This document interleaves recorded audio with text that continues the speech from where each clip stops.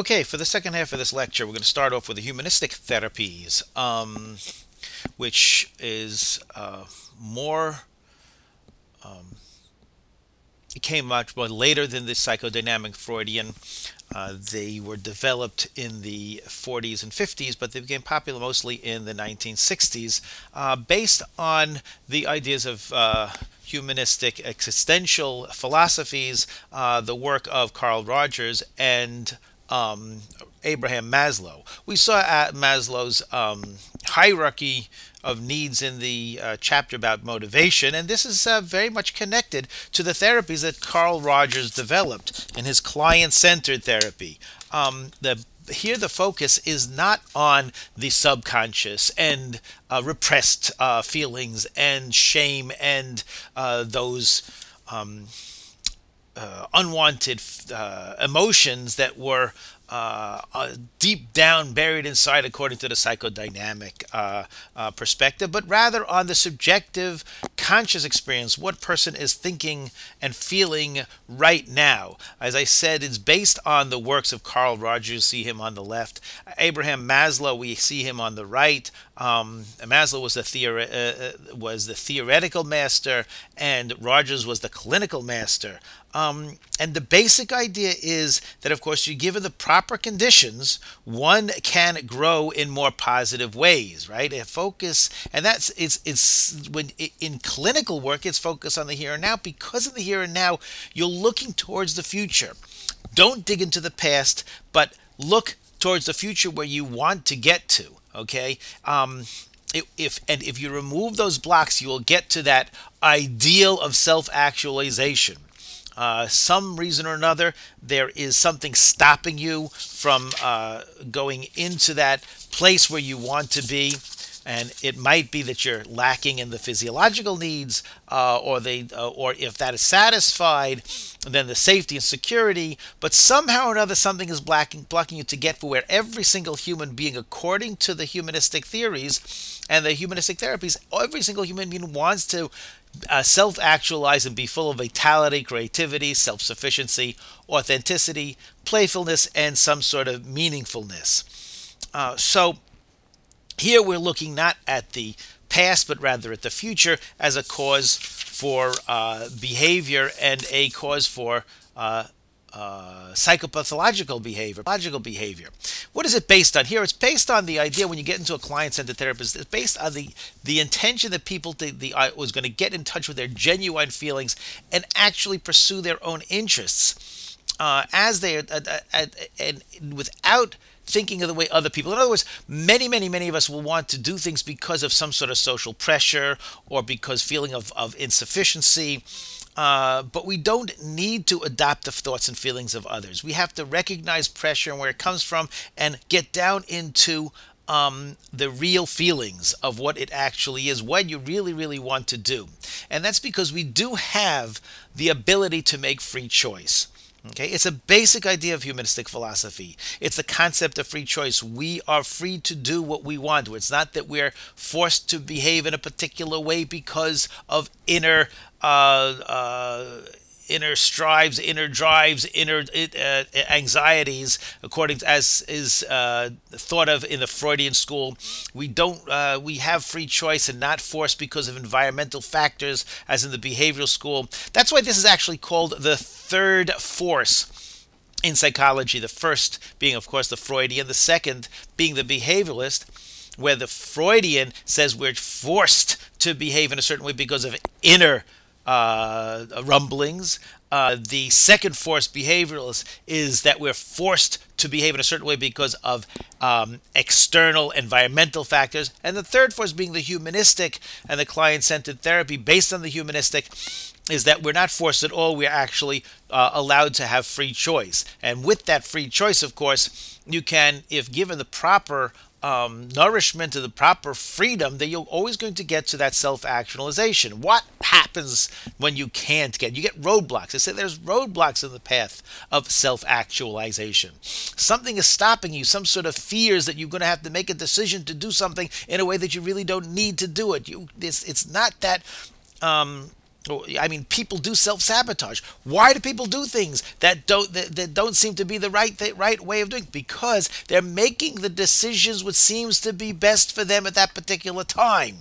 They are looking for the best choice around. They might be doing something which is completely unacceptable in society or even to themselves, but at the time that they're making the choice, they realize or think they realize that this is the best way of making getting towards that being a good person. Okay, it's the need to get around certain sort of difficulties in order to get to. Now, sometimes when you start down the wrong path, it starts getting worse and worse and worse, and that's why people wind up going to psychotherapy. But if with the client-centered therapy, which is non-directive, it doesn't do what you have to do, but it helps the person feel as a whole, or achieve. It's not a matter of I think this is the best way to go. It's looking into yourself and exploring what you need in order to feel as a complete person. The idea here is that it's not directive. I can't tell you as a therapist what you want to do. You know best what is best for you. You know best was if I accept your feelings and accept the directions that you and your perspective, then you're going to, and I allow you to explore the way you're feeling and what you feel is your real self, then you'll be able to get there.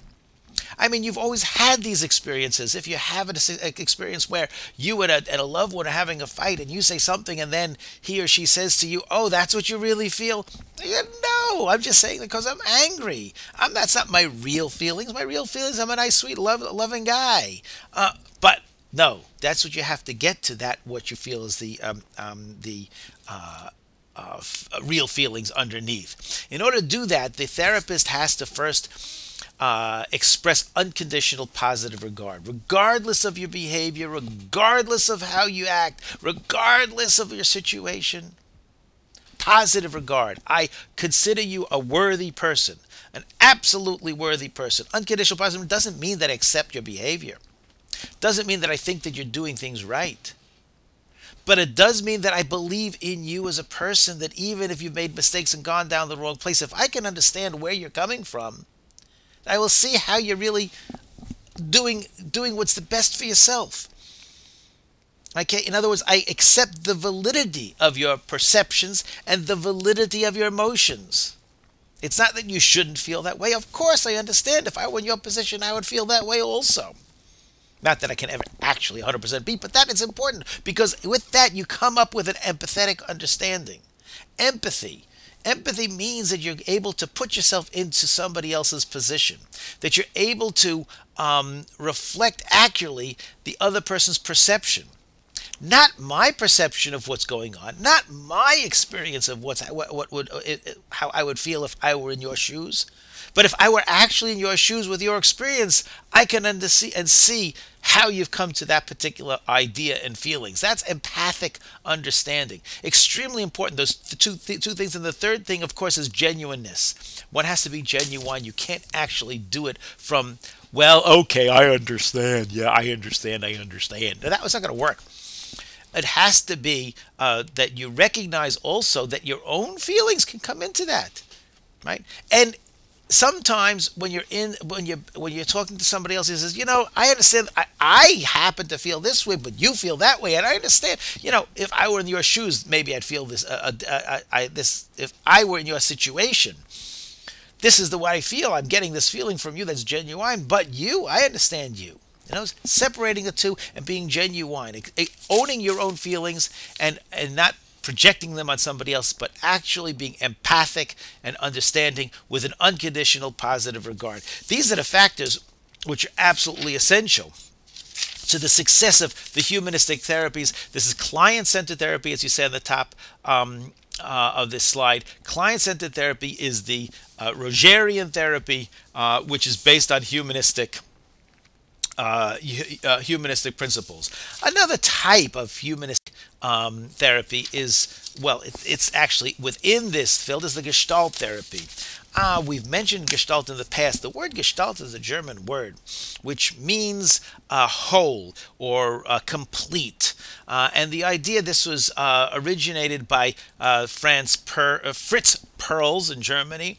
And the idea was that people, in somehow or another, disown parts of themselves and they don social masks. They put on stuff. They put on a face. And this and actually, it's not a complete a complete picture of themselves. There's a conflicting pictures of themselves. There's different parts of their personality which is not quite right, and it's like a puzzle which is not right, not 100%. You disown parts, and there's pieces missing from the puzzle, so to speak, and it leaves gaps in your personality.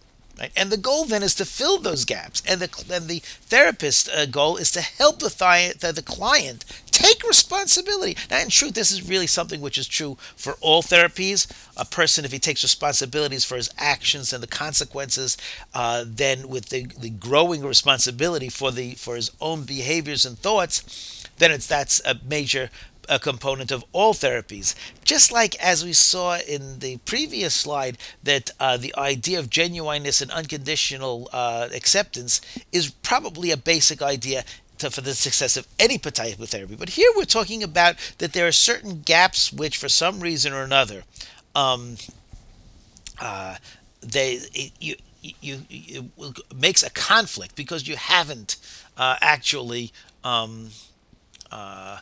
fulfilled those things which you haven't been able to conject or connect. So, I'll give you an example. So, let's, for instance, you have feelings, emotions for your father, and your father passes away because, generally speaking, parents pass away before their children. So, the adult child is no longer able to express his feelings towards, or anger or love or something missing in that whole picture of relationship between. So there's a gap in the relationship between the adult child, and the father, or the adult child and the mother. It's missing, and so that is a gap in the client's emotional expressiveness. Okay, and the idea is the therapist will direct the client to do some exercises in order to fill that need. Okay, and there's all different types of exercises. For instance, there's the idea of dialogue, right, which is somewhat like role play. I will be your father, you'll be you, and we'll discuss this, right? We'll have a discussion. You be able to express your feelings, right? As long and over and over, repeating and emphasizing that the client will take responsibility. Another type, or for instance, one can play a projection. What does it mean by play a projection in Gestalt therapy? Play a projection in Gestalt therapy. So the idea in playing the projection, a projection. This is goes back to the psychodynamic Freudian idea that my behaviors, which I am denying in this case through this particular, I don't recognize exist. I'm giving them on somebody else. I'm saying somebody else is acting that way. And the idea to play the projection is to act out the behavior which I think somebody else has, even though it's really my own feelings. I believe that he is acting that way. I see him be acting that way. And really the reason why I see it is because I am feeling that way. So the therapist goes and says, okay, I want you to play the part of the other person. And once the person plays that part and within the safety of a therapeutic situation, and he doesn't get punished for being that way, he begins to be able to accept it within himself. That would be the idea that in the Gestalt therapy playing projection, you see that this is another type of therapy. The Gestalt is not quite as popular as it used to be, but there are still, especially since for those people who are living in New York City, as my students are, we find that there's still a lot of Gestalt therapists. There's humanistic therapists. These people are still quite available within the big cities. Not so much, but again, most therapists might use some of these particular pieces, and they'll become eclectic. Okay, now we're going to talk a little bit about behavior therapy. This is the therapy which is based on behavioral principles, the principles that we learned in the chapter about learning, the particular classical conditioning, and operant conditioning. And we see here, of course, remember old little Albert, who was trained by Professor Watson to be afraid of a white mouse or afraid of anything big and furry. And that was the idea of conditioned fear. Of course, you can uncondition the fear also by the same way. We find many phobias were actually possibly brought about by simple classical conditioning. So these applies the principles of learning directly to change the change behaviors. And these are action therapy, a therapy which is an observable behavior. It's also, by the way, called behavior modification. Here, insight is not needed. No need for that. Nothing talking about that. Fear reduction. We can use this for phobias and to reduce the idea of fear. How does that happen? What are we talking about? You can have this idea of systemic desensitization if one has a phobia, arachnophobia of spiders. I do hope that nobody watching this is arachnophobic. And if you are, close your eyes and just listen for a few minutes. But the idea here is that you make a fear hierarchy. The idea that you make something which is less fear-provoking and less fear-provoking and less fear-provoking, different levels of fear, different levels of anxiety. So one might not be able to touch a spider, but you can look at it but looking at it from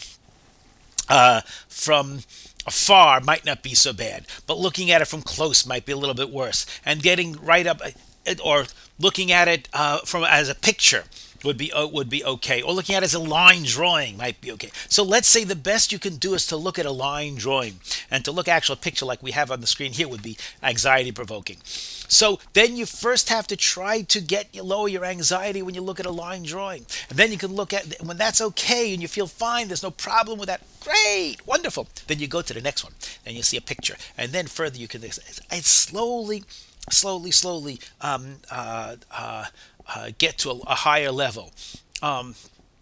These are the ways that one has to do it. You can slowly increase more disturbing symptoms while what can be counter-conditioned. And the counter-conditioning, of course, that would be conditioning while you're looking at something that is slightly anxiety-provoking. You do something wonderful. You have something nice. You smell a good smell if that's what you like, or eat a candy. But it's called make a response which is incompatible with the anxiety. Okay, and then you can and then you slowly perceive yourself as less and less fearful until you're actually safe. Of course, it can also we use, as we saw in Bandura's experiments, where he showed about aggression. Albert Bandura showed that aggression can be learned by modeling.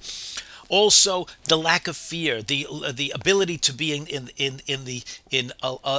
a situation which is a phobic situation, can be learned through modeling also. And these are actually Bandura's pictures of modeling the lack of fear to a snake. People who had a snake phobias. And that was called vicarious desensitization. You desensitize vicariously means by watching. In other words, in some way or another, this is done only within the brain. It's still called behavioral therapy because that's basically what we're talking about, that is on a behavioral level. So we can see the other level is, of course, aversive conditioning. This is you can find this lady on YouTube. It's a very interesting series of experiments for Psych 101. I'm not having you do this, but these two students, she has a addiction to peanut butter Twix, and she can't stand anchovies or something like that, or escargot, whatever it is, I don't remember. And she was had to eat them both together, and therefore she winds up not wanting to eat the peanut butter Twix anymore. That's called aversive conditioning. In other words, you pair your addiction or the thing that you're doing that you want to stop doing, your habit, with something with a disgusting or negative, biologically negative stimulus. This is done also with smoking in particular, in other words, somebody wants to stop smoking. If you smoke 7 or 8 or 9 or 12 cigarettes at a time, you're going to get pretty darn sick. And that's going to stop that impulse to control. Now, the truth of the matter is this is really pretty controversial. It might not be so effective, particularly because with the smoking there is a physical addiction with it. With other ones, it's actually a lot better. With other types of things, I suppose if it was a peanut butter Twix, it's probably much better. Operant conditioning. Now, we talked about operant conditioning also. The other ones were more classical conditioning. Operant conditioning are those things done by Skinner, where we're talking about reinforcements, and this is used extensively in schools and in institutions. Reward charts. This young guy has completed his reward chart, and he's going to get some sort of reward or some sort of punishment if it's well structured. This particular picture doesn't look like it's well structured. It's some lady talking. But the point being that if it can be reinforced, or sometimes behavior which is not reinforced, and you make a point of ignoring a particular behavior, then it can become extinguished according to the rules of operant conditioning. Sometimes on a organizational, institutional level, we talk about a token economy. Token economies are used in particularly in sometimes in camps or in psychiatric units, where you get tokens for behavior which has to be learned. Then these tokens can be used to purchase things in the canteen, in the store, or whatever it is, in special places where they can use these particular tokens. In other words, they are sort of like getting money for it. This has been used in a particularly in wonderful place called Boys and Girls Town in Omaha, Nebraska. Try to look that one up on Google that, and you'll see how that they're using this token economy to take children, adolescents who have been convicted of nasty crimes, and put them there, and because there was such a well-structured token economy, there's a particularly safe place, a place where people actually turn out to change their whole lives around. But the tokens then are used to produce, to purchase things when they start getting in the Boys and Girls Town, when they're doing the homework, and when they're eating properly, when they clean up, when they do whatever they have to do within the course of their normal everyday lives. This is done using the ideas of shaping, which is successful approximation. Shaping, the clients are taught to do something better. It has to be tailored specifically for the needs of a particular individual. In other words, it can't be just willy-nilly for any particular situation, or across the board for everybody gets the same thing. They get the tokens for where they are in their particular. In other words, for instance, in a psychiatric hospital, where some people might get tokens for getting up in the morning and washing their face, and some others will only get it when they make their beds, or for going to groups, etc.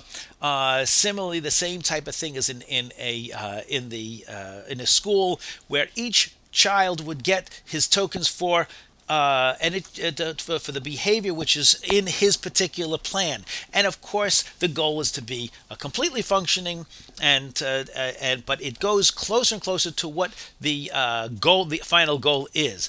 Okay, this is used also in social skills training, and there's some sort of monitoring, there's coaching. Again, modeling, all these things are important aspects in the behavioral therapy. Okay, now we're going to go on to cognitive therapies. And remember the word cognitive. Cognitive means cognition, has to do with the word cognition, which means thinking. And these are therapies which focus on thought processes and changing thought processes. So the beliefs and attitudes, right, or ways that we think without thinking. In other words, the thoughts that come into our minds without our control of them, and which we call automatic types of thinking, and they create or compound or complicate clients' problems. If you're worried and you worry about your being worried, or you think about worried and you ruminate, it's going to make things worse. And maybe we can control that by cognitive therapy. That's the idea of cognitive therapy.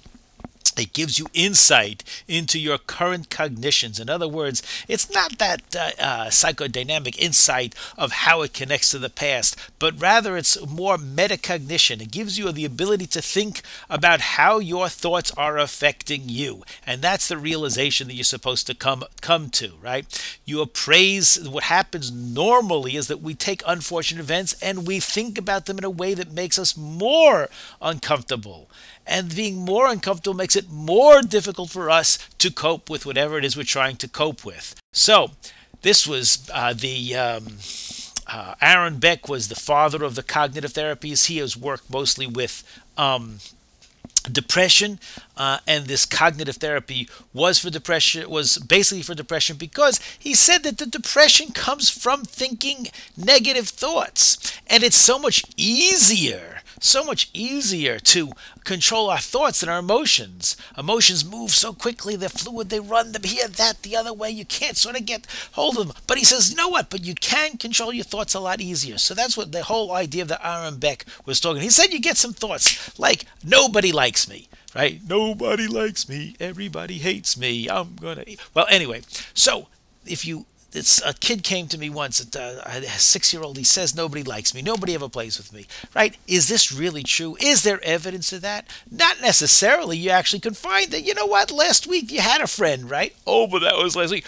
But it's even a 6-year-old will find that that their negative thoughts, if you look carefully enough, you'll see that it's not necessarily true. So the idea is that we try to teach our clients to become personal scientists. In other words, to be skeptical, to question your own thoughts and beliefs, right? And see if there's actual empirical evidence which is based in objective reality to what we feel or we think. And that's the goal of the cognitive therapy, right? Then, because when we think the wrong way, our problems in thinking, our errors in thinking, our cognitive errors, it makes our misery worse, because we only see what we want to see. We think what we think. We don't look at the whole picture, right? Our thoughts are telling us all sorts of garbage, right? And we start thinking and believing some of these automatic thoughts, right? What's like, for instance, we overgeneralize. I got an F on that F and test, right? Wow, I'm terrible. I'll never get by with anything. I'm always failing. I says, is it really true? Do you always? Usually it's not true. And even if it was, right, we magnify things. It's the end of the world. I got this haircut. Nobody's going to want to go out with me. It's worse than I've ever thought before. I didn't think I was going to get what's a terrible situation. How am I going to deal with it? No, it's not quite that bad. If you look at it objectively, you'll find that it's not really as bad as you thought it was. Or we think of absolutist thinking. It's going to be, has to happen. It really must. And it overpowers us. If you start thinking in that direction, it builds up one on top of the other, on top of the other, on top of the other, and it becomes absolutely impossible to live with such a situation. That's basically what happens. And if you get a hold of your thoughts, you get a hold of your cognitions, you try to measure it in an objective manner, you'll find that nothing is quite as bad as you really think it is. It's never that way, because the objective real world the empirical world is not that, right? This is the idea. And one of the most successful types of cognitive therapies is that of rational emotive behavior therapy. This was the development of Albert Ellis, a very charismatic sort of guy. He used very strange language also, which we'll see. But he focused on the beliefs about events as well as the events themselves. In other words, what we believed actually was, what was our belief concerning that particular event? How is it? What do we think about it, right? For instance, if we have these irrational beliefs, and one of the most common irrational beliefs is that stress is what kills you. And okay, so there's some evidence to that, but actually that's not, the evidence is not really true. It's the belief that stress will kill you that kills you. If you believe that stress is a challenge, if you believe that stress is something which is something which you have to meet, it doesn't harm you. It actually makes you stronger. The irrational belief that stress is something that's going to make our lives impossible, that's not necessarily true. Okay?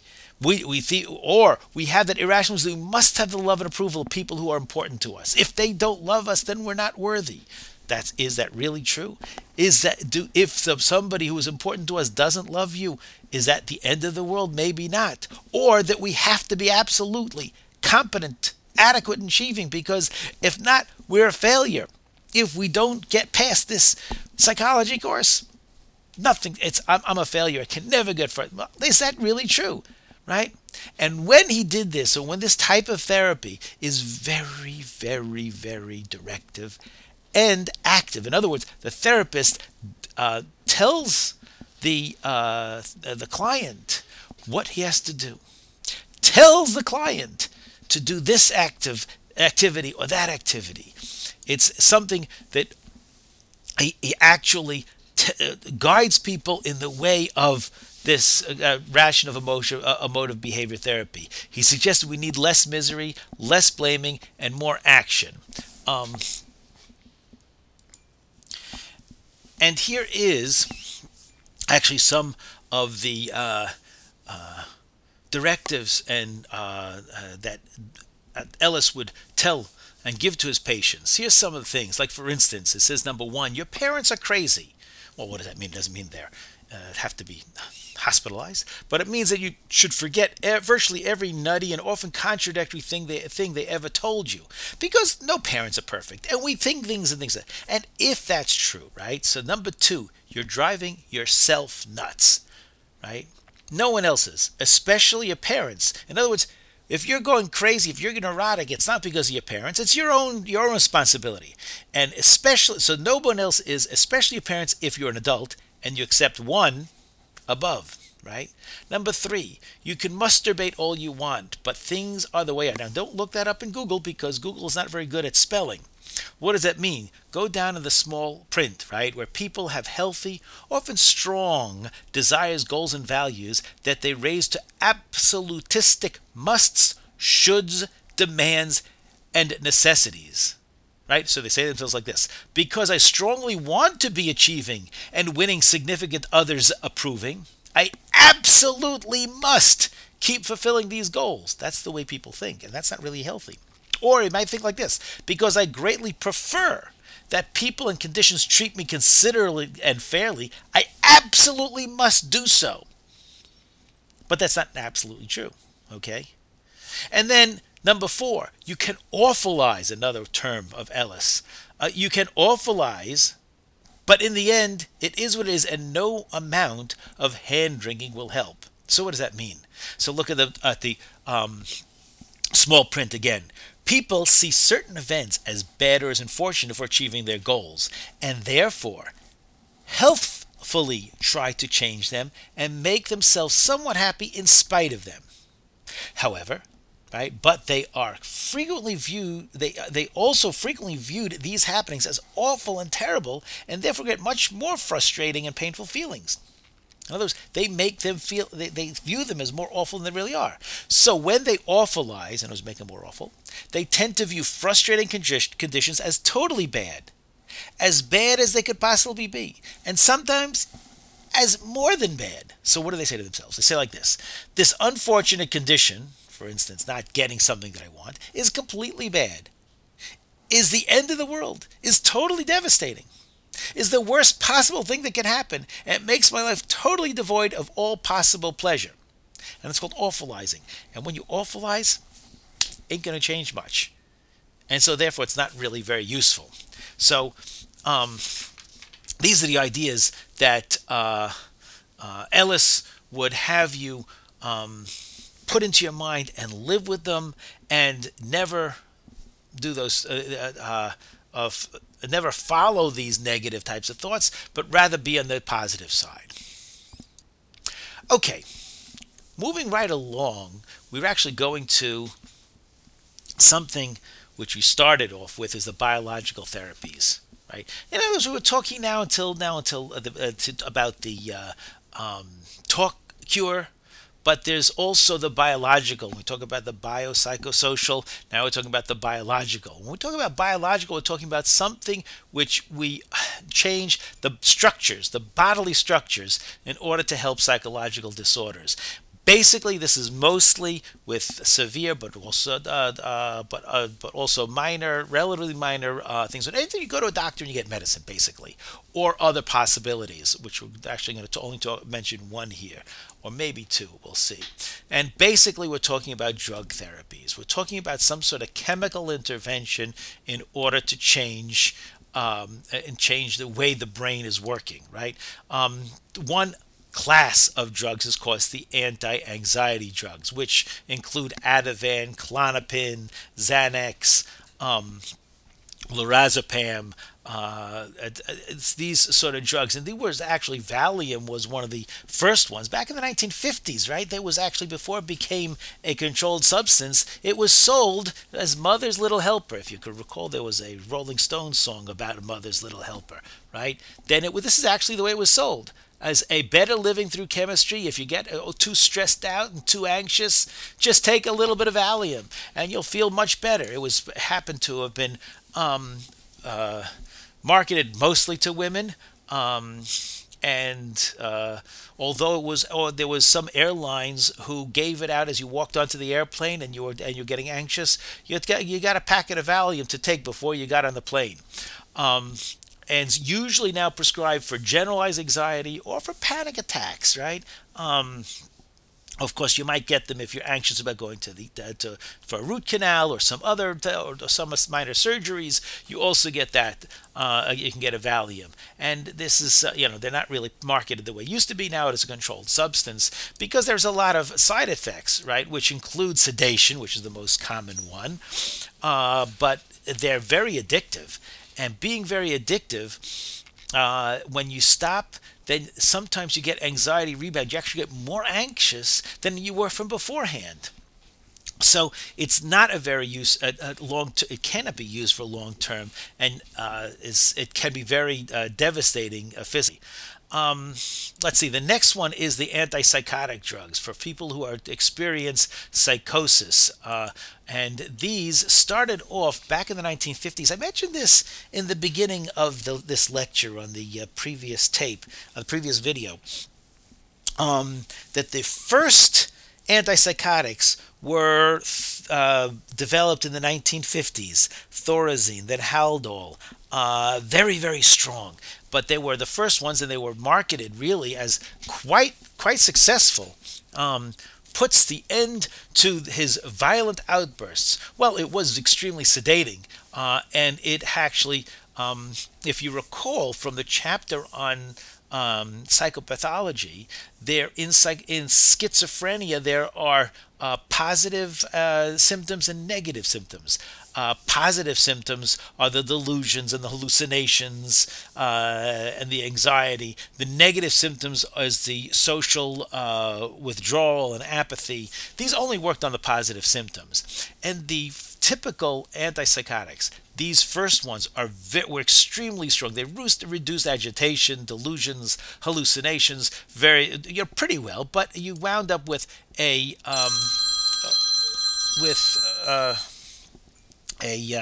very, very sedated person. They work by blocking the dopamine receptors in the brain, only the dopamine receptors, and they had a huge amount of side effects that people did not really want to stay on them at all, which wasn't very good for the pharmaceutical companies or for the doctors because they wanted to keep that. It was not even good for the hospitals because they wanted people to stay sedated.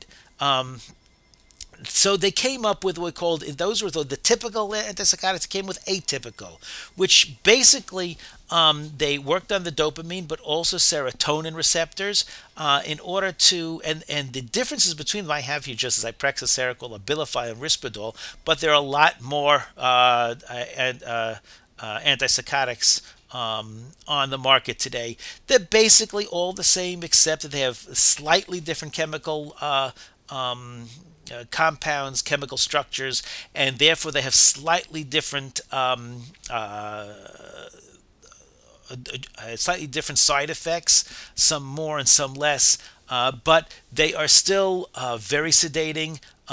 They have their side effects can extreme weight gain, sexual difficulties, painful sex, for instance, tardive dyskinesia, which is, as you see here in the pictures, it could be involuntary movement of the muscles of the face or the arms or the eyes, etc. And sometimes the symptoms of even the hallucinations, delusions get worse, and sometimes it increases the suicide risk. In effect, actually, what you're seeing here is that some of these medications actually make the symptoms, what they're trying to treat, worse than they were before.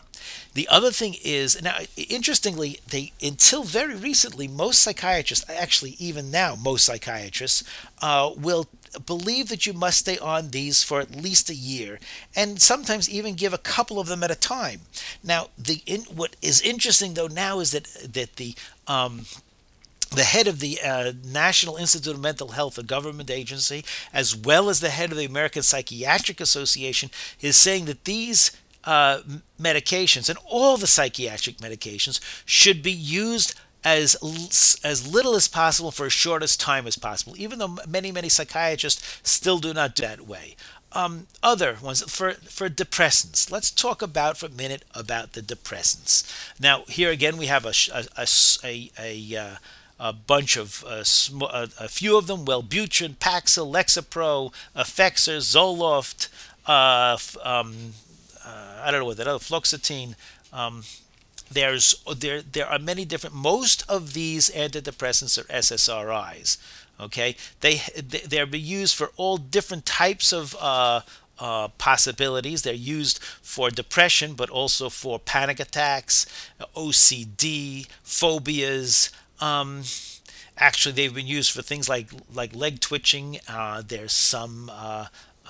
And so they've been used for many different things. Nobody, by the way, really understands how any of these psychiatric medications actually work.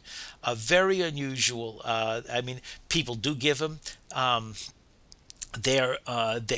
they do know that they increase the levels of neurotransmitters in the brain. The earlier ones, the MAOs, block the activity of an enzyme that breaks down the noradrenaline and serotonin. Therefore, you'll wind up with more noradrenaline, and more serotonin.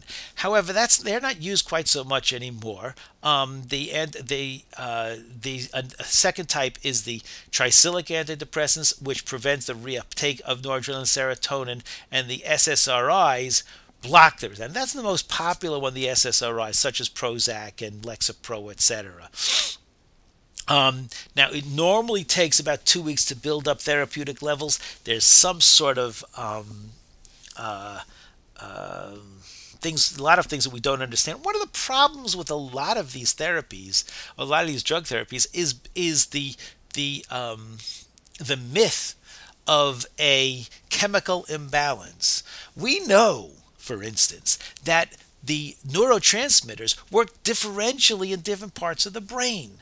Some places it'll do because each part of the brain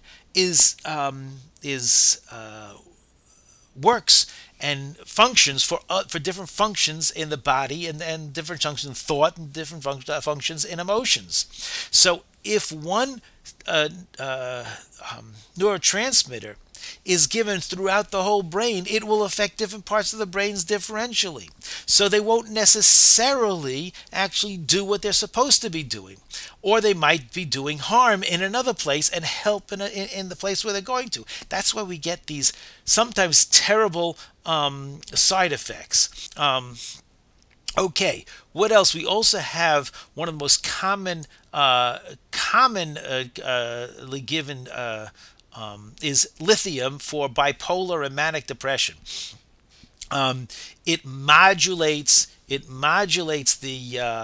moods, because if you know, is in bipolar disorder, you have people getting very manicky, very, oh, their whole thought metabolism is running faster than the world actually works, and they become elated so much so that they can wind up doing way terrible things, and when that stops, they become very, very depressed. Lithium tends to modulate, tends to keep people somewhere in the middle.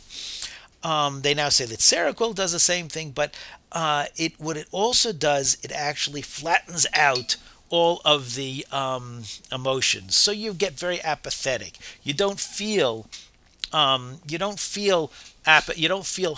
or down, and it affects more of the transmitters, including glutamate, and their side effects can be hair tremors, dry mouth, memory impairment, excessive thirst, and excessive urination. So they're not pleasant drugs at all.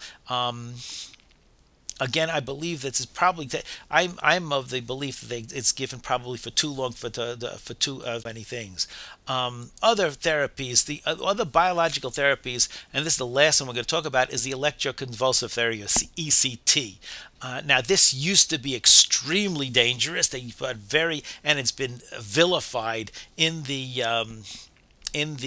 movies and in the media, and rightfully so, because there have been a lot of people in the 50s, 60s, 70s, and maybe even the 80s who really had their brains fried from this. Today they use a very low amount, and it's for severe depression. It is helpful for some people. I don't particularly like the idea, but there are a lot of people who swear by it, and you can actually find diaries of people who've gone through electroconvulsive therapy on the internet, but it's mostly for people with major depression who do not respond to antidepressants. What happens here is they actually put an electric current through the brain, either through one side of the brain or through both sides of the brains, and the person actually convulses. He has a seizure, and the seizure seems to mess up the brain a little bit, but might put it back on track a little bit. There is